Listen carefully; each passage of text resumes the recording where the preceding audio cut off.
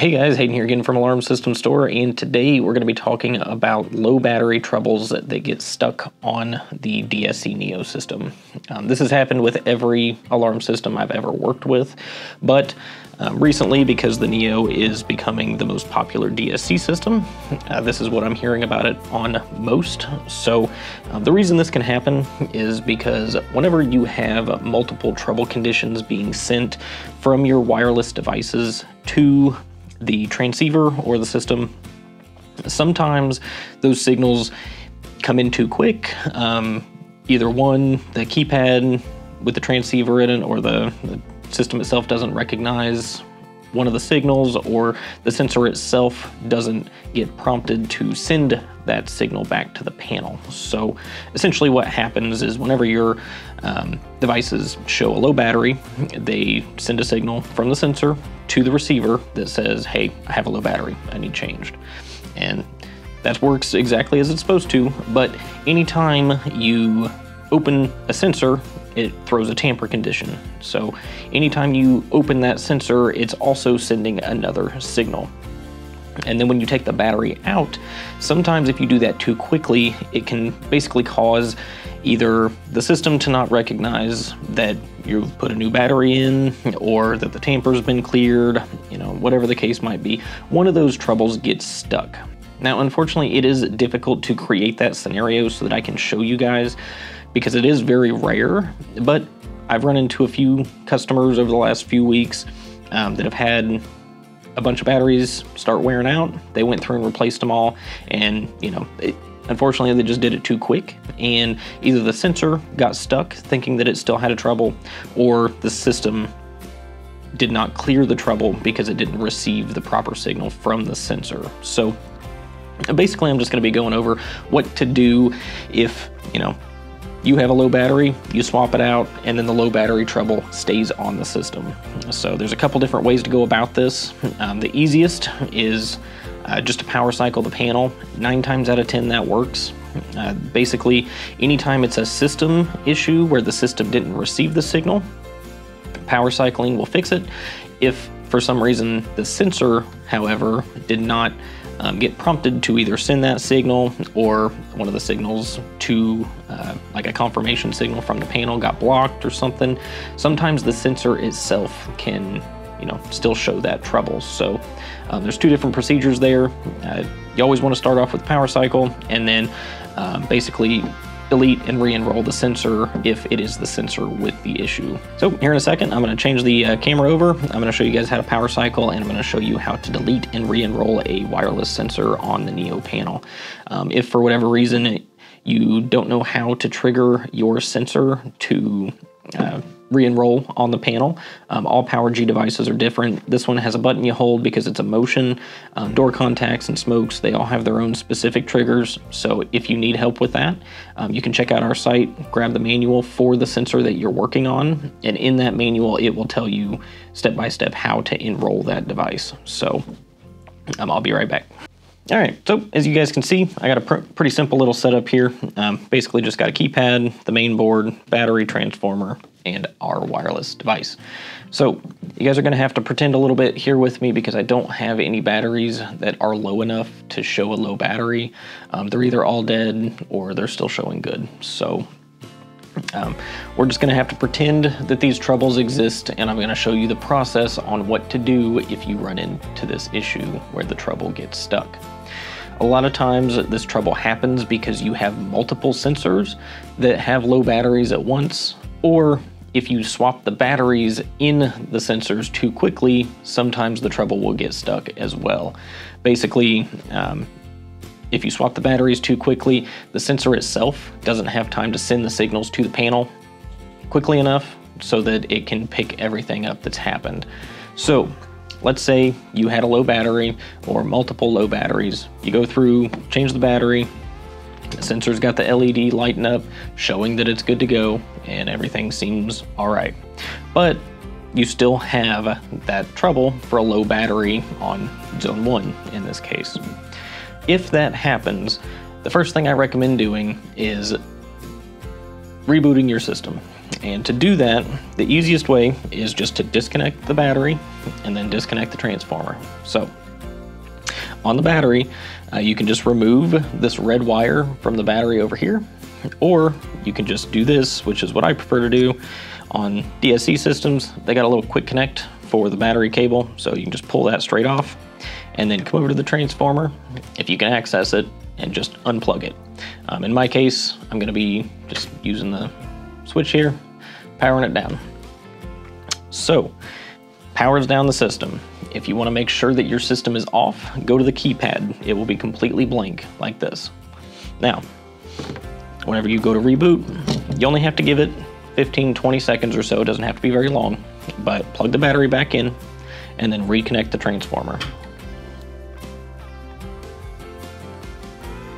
After a few seconds, the system will power back up and it will run through and check if there are any new troubles on the system. One thing to keep in mind is anytime that you power cycle or reboot your system on a DSC, you will always get a loss of clock signal unless you have alarm.com service. Alarm.com service will automatically set the time and date for your panel. Just give it a few minutes, it'll set it all up for you, not a big deal. But if you don't have alarm.com, you can hit *2, and then if you see the service required, hit *, and then you should see loss of clock with a star next to it.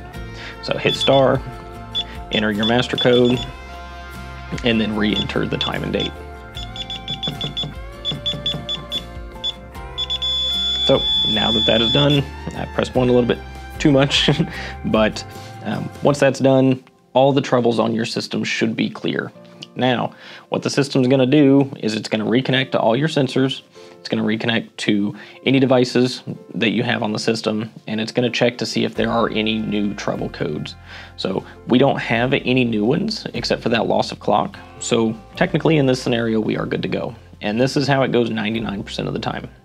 Now, occasionally, if somehow the sensor itself got stuck on that low battery trouble, like I said, this can just happen because the signals aren't getting passed back and forth between the system and the sensor fast enough. But if the sensor is actually stuck in a low battery state, then it will continue to show after a power cycle. If that happens, the only recourse is to unenroll the sensor and re-enroll it. So I'm gonna run you guys through that process really quick and show you how to do it. So if that is the case, go into your programming by hitting *8, followed by your installer code. The default is 5555. Go to section 804. And when you see select 000 enroll device, start using the left arrow key to scroll left. We need to go to section 901.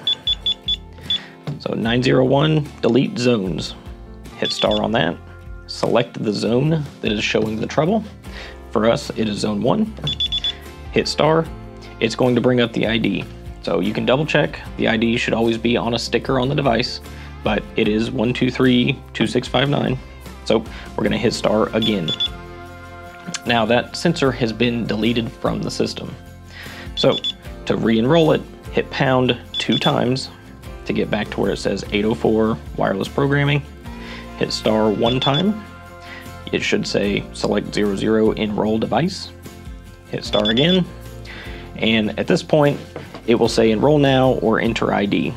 And this is where you can actually enroll the sensor. So for all PowerG or wireless devices, period, there are different ways to trigger the enrollment. So with this one, what you have to do, because it's a motion, there's a little prong inside here next to the battery. You have to hold that down until you see the yellow LED on the front of the sensor light up, and then you let go of the button.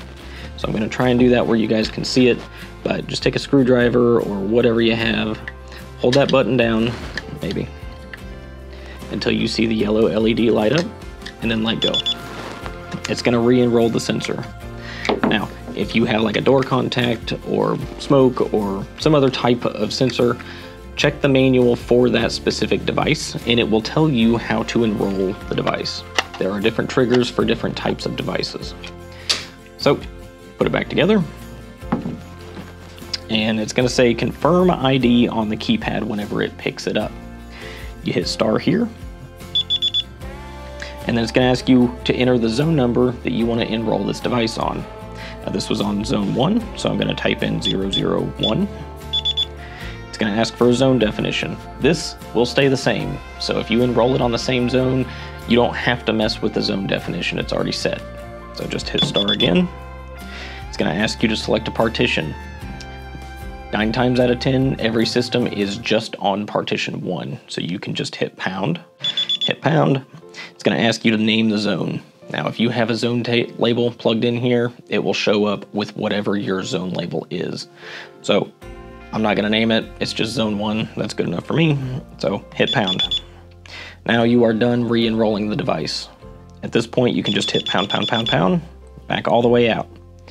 Now, as you can see, at least for me, I got system ready to arm, so everything's good to go on the system again. It cleared the troubles, and for you, it should also clear any stuck low battery troubles.